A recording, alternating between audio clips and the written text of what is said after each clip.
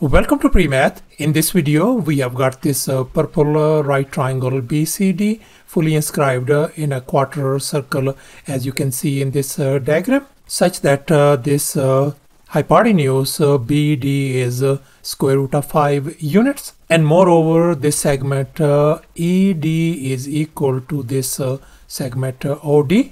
And furthermore, these are OB and OE are the radii of the very same quarter circle.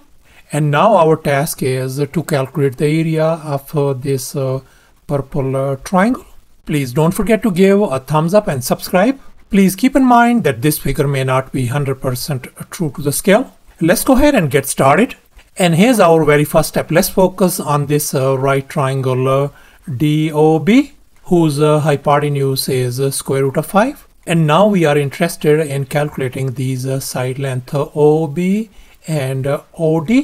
And let's make an observation. We can see that this is the radius of this quarter circle. Let me go ahead and call this 2 times x. Then this radius is going to be 2 times x as well. And now we can see that these two segments are equal. So therefore, this length is going to be x, and this OD length is going to be x as well. And now our task is to calculate the value of x. So therefore, we are going to use the Pythagorean theorem. And here's our Pythagorean theorem: a square plus b square equal to c square. Let me go ahead and call this our longest leg as our side C. I'm going to call this side lowercase a and this lowercase b. Let me go ahead and fill in the blanks in this Pythagorean formula. A in our case is 2x whole square, b is x whole square, equal to c in our case is square root of 5 whole square. So let's go ahead and simplify. So this is going to give us 4x square plus x square equal to 5. Let's combine the like terms. So this is going to give us 5x square equals to 5. Let's divide both sides by 5. So therefore x square turns out to be 1. Let me go ahead and undo this square by taking a square root on both sides. So therefore we can see that the square and square root is gone. So therefore x turns out to be positive 1, and we're going to keep the positive sign since we are dealing with the side length. And since we got x equal to 1 value, so this x value turns out to be this side length is 1, and this side length is going to be 2 times 1 is going to give us 2. So therefore the radius of this quarter circle turns out to be 2 units, and this side length OD is 1. Now we are going to think outside the box. So therefore we are going to consider this semicircle. And now let's recall the Thales theorem. According to this theorem, if A, B and C are distinct points on the circle where the angle ACB is a right angle, then the line AB is the diameter. So therefore we conclude that if we extend this line CD all the way to A, then this AB is going to be the diameter of this semicircle. And now let's make an observation, since we are interested in calculating the area of this purple triangle BCD. We can see the area of this purple triangle is going to be equal to the area of this big right triangle ABC minus the area of this triangle ABD, as you can see in this equation. So therefore now our task is to calculate the area of this triangle ABC and the area of this triangle ABD as well. And now we are going to calculate the area of this triangle ABD. And now let's make an observation. We can see that this is the radius of this semicircle. So this is also the radius of the very same semicircle. So therefore this is going to be 2 units as well. So therefore this diameter AB of this semicircle is going to become 4 units. And now let's recall the area of a triangle formula. Area equals to half times base times height. And in our case, the base of this triangle is 4 and the height of this triangle is 1. So let's go ahead and fill in the blanks in this formula. So the area of this triangle ABD is going to be 1 over 2 times base is 4 times height is 1. And if we simplify, that is going to give us 2. So thus the area of this triangle ABD turns out to be 2 square units. And in this next step, I have copied down this right triangle ABC over here to make things simple.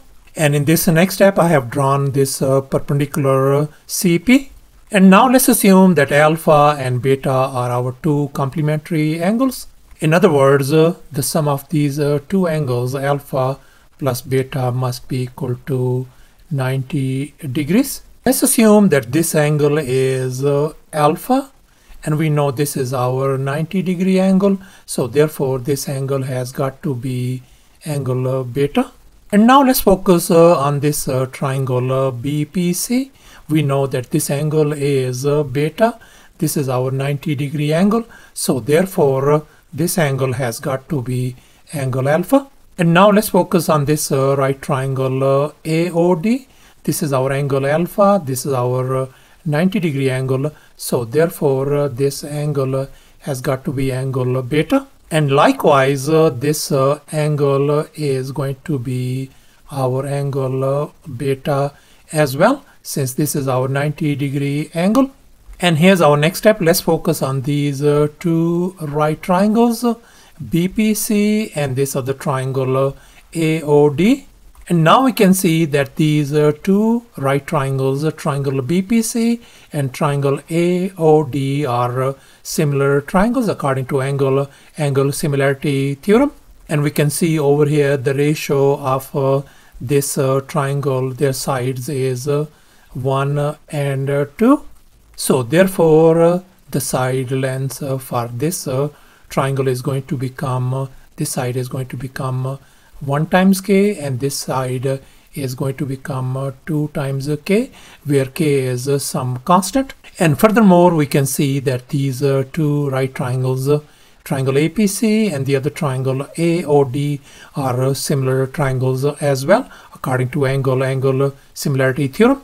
And we know for this triangle AOD, their side ratio is 1 to 2. So therefore, for this other triangle APC, for this side length 2k, this other side length AP is going to be twice of that one. So that is going to become 4 times k. And now let's make an observation. We can see that this whole length AB is going to be 4k plus 1k. That is going to give us 5 times k. And we can also see that this diameter AB for this semicircle is 2 plus 2 equals to 4. So therefore, I can equate this 5k equals to 4. So therefore, I can write 5k equals to 4. Let's divide both sides by 5. So therefore, our constant k value turns out to be 4 divided by 5. And now we know that this CP length is 2 times k, and our k value is 4 divided by 5. So therefore, this is going to become 2 times 4 divided by 5. That is going to give us 8 divided by 5 units. So thus our CP length turns out to be 8 divided by 5 units. So therefore, we conclude that this height CP is 8 divided by 5 units. And now we are going to calculate the area of this triangle ABC. And now let's recall once again the area of a triangle formula. Area equals to a half times base times height. And in our case, the base for this triangle is whole this diameter, which is 4, and the height is going to be 8 divided by 5. So therefore, the area of this triangle ABC is going to be 1 divided by 2 times base is 4, and our height is 8 divided by 5. And if we simplify everything on the right hand side, that is going to give us 16 divided by 5. So therefore the area of triangle ABC turns out to be 16 divided by 5 square units. And here's our final step. Let's go ahead and calculate the area of this purple triangle BCD. And we already figured out our area of triangle ABC and the area of triangle ABD as well. So let's go ahead and fill in the blanks. So ABC triangle area is 16 divided by 5 minus the area of triangle ABD is 2. And here I have simplified these fractions over here. It turns out to be 6 divided by 5. So therefore this turns out to be 6 divided by 5, and that is equal to 1.2 square units. So thus the area of this purple triangle BCD turns out to be 1.2 square units. Thanks for watching, and please don't forget to subscribe to my channel for more exciting videos. Bye.